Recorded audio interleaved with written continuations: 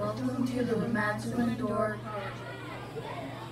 This door represents our Anishinaabe Ojibwe culture. It is the portal to our second language classroom. This door is a representation of all that reflects our culture. As Ms. Root pointed out, language and culture go hand in hand.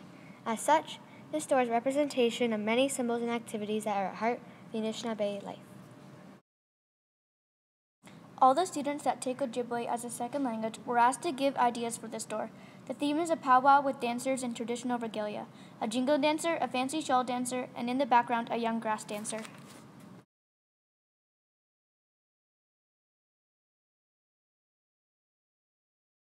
At the center of the door are two children playing with a large globe light ball. This symbolizes the importance of the Anishinaabe youth and how they hold the world in their hands. They are sitting next to the four sacred herbs: cedar, sage, sweetgrass, and tobacco.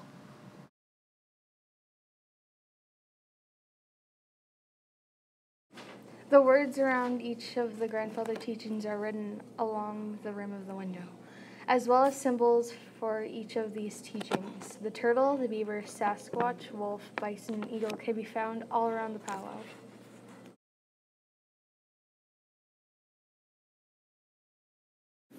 Finally, the thumbprints of all the students who take Ojibwe classes have been incorporated into the cedar canopy with the hope that they form a protective arch for all who pass beneath it.